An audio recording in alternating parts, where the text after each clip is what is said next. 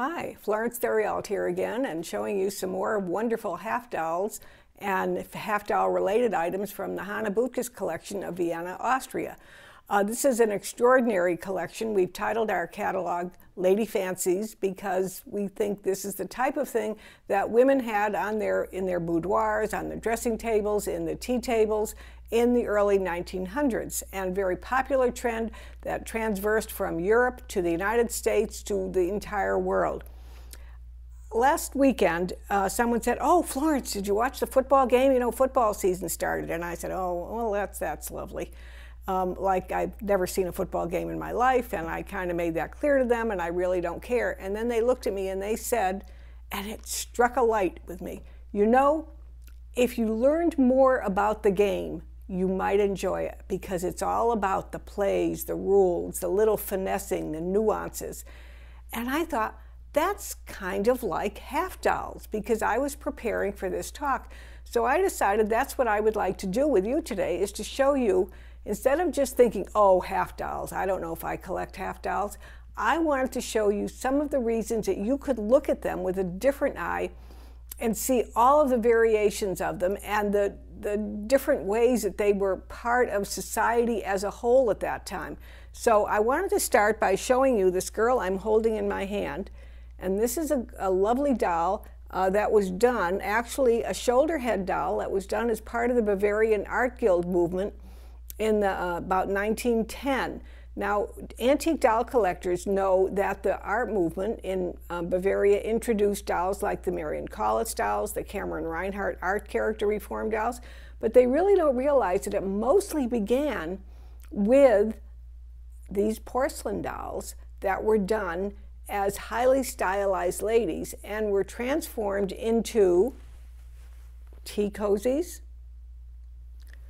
boudoir dressing dolls, and the like. And this is a very rare early example of one with her original porcelain arms, her original tea cozy base, and her wonderful fashionable costume of the period. So moving on from there, let me show you a few more.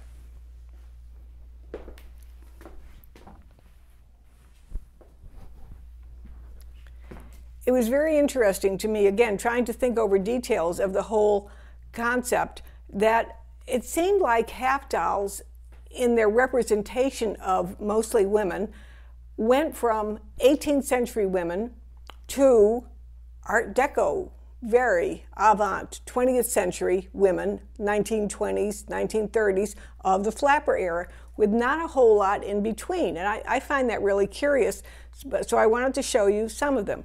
Now in the front here, I have put 3 dolls. And this is what I wanted to say. I kept thinking, I guess I keep making these allusions to all sorts of other things, but I kept thinking of that Judy Collins song, Both Sides Now. But I think about half dolls, all sides now.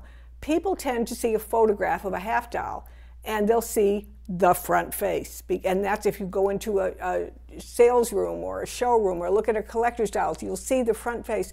What you make a mistake is not seeing the piece entirely turned around.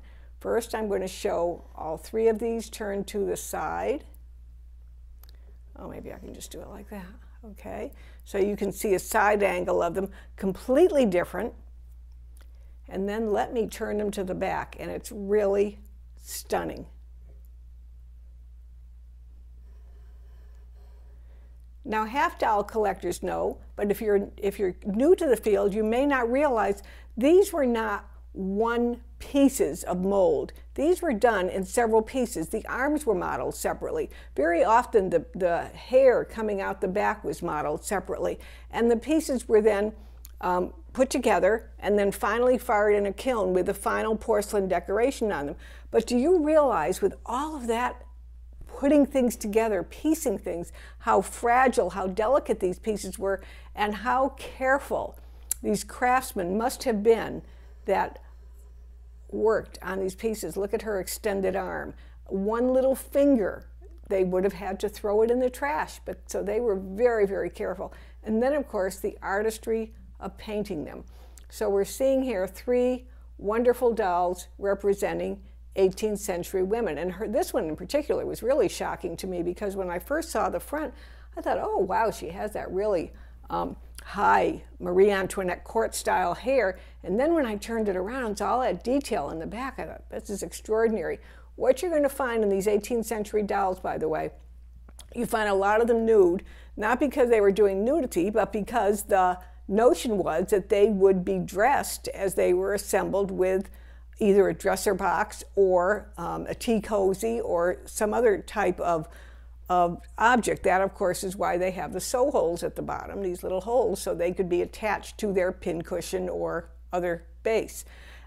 One of the things I think that is really interesting are look for little subtleties of detail. For example, this girl in the middle, at the top of her head, where the feather is, there is a drilled hole. And that hole was designed so that you could place an actual feather in that hole. So you brought more of a real textural concept to the presentation of the doll. You'll find the same kind of themes appearing over and over in these 18th century, made about 1910, but representing 18th century women. You'll find them holding letters, love letters. You'll find them holding flowers. They're very dainty, feminine type of things, and you're going to find this is a total change when you get up to the flapper ladies, so keep this in mind.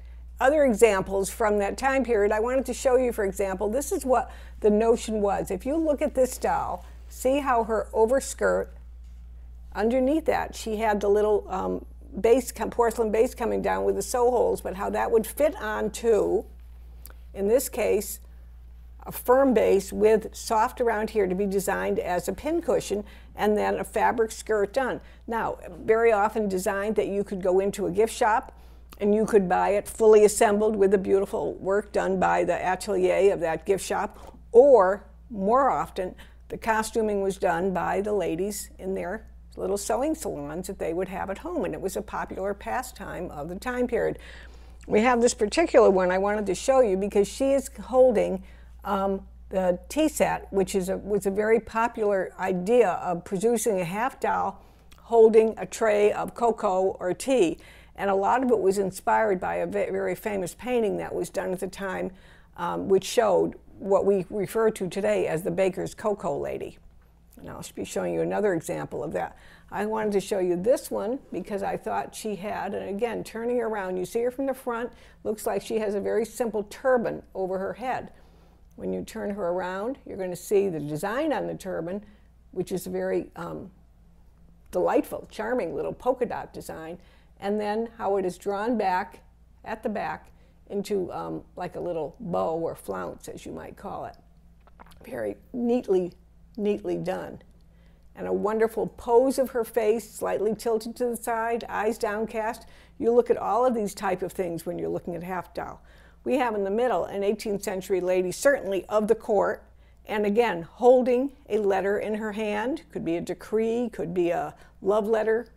One of the things I found out when I was cataloging all of these dolls, I found myself wanting to make little stories about all of them because, and then I started to think, oh, I don't think it's just me. I think it's the way they were designed originally. They were like little, they were designed to pique your imagination and to get you to think of them in terms of perhaps telling some kind of a story. And let me show her to you this way. And then this way. So you don't only look, just to keep repeating myself, you don't only look at half dolls from the front. You look at the sides, you look at the back, because the detailing and the modeling of them continues all the way around. In the front we have another lovely lady, and looks fairly simple, although quite delightful from the front. Her arms are extended, so remember, always done in different molds and then assembled. But when we turn her around, look at that bonnet. The streamers continue, they're all wrapped around, and they cascade down her back. Very, very beautifully done. I had to leave this lovely little girl to show almost by herself apart from the others because there's something about her that's extremely rare other than her style, and that is her size.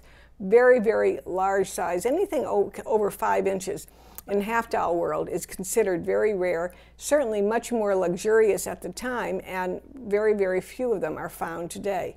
And I want to show her all the way around so you can see her. Ribbons dangling onto her shoulders, and the 1, 2, 3, looks like 6 plumes, 6 feathered plumes in her bonnet. Very, very stylized, and quite a generously buxom lady here. Very fit, very beautiful doll. Now, what I want to show you here are, as the manufacturers were working, and a lot of collectors like to make this their angle of collecting, they realized that not everyone liked the same colors, or the doll was going to be made into a tea cozy or a salon doll with a powder box, that people had different color schemes in their homes, so they would present the same doll with different color variations, and I have a couple examples to show you. Here we have the same model with variations in the bodice. Now, sometimes the variations would extend only to colors, and other times there would be a variation in what they might be holding. One might be holding a letter, one might be holding a flower. And they could do that because, again, repeating to you, these were not one-piece molds. They were pieces that were put on. These two little children are a wonderful example. One number, they vary in number one is larger than the other. Number two, the color of their costumes. One has the delicate grays with, I think it's a little pale blue trim on it, and the other has the green bonnet with the blue bodice, and different variations in the accent pieces. So they were available not only in different colors, but in many, many different sizes. And then I had one other example to show you. This one is really variegated, and here we have this lovely lady, the very same model. I hope I have them posed exactly like so you can see that. And there's just so many different variations. This one is a high concentration of gilt accent on the pieces. They both have the Dresden type flowers, and all of these, you're going to see more of these in a minute, all of these wonderful flowers were applied to these dolls petal by petal by petal. It's such an extraordinary amount of work. I don't think anything that anyone would accomplish today, except perhaps an artisan working out of their own studios. And then we can turn them around. And again, you can see how the detail continues onto the back side. So you chose which one would fit most with your environment.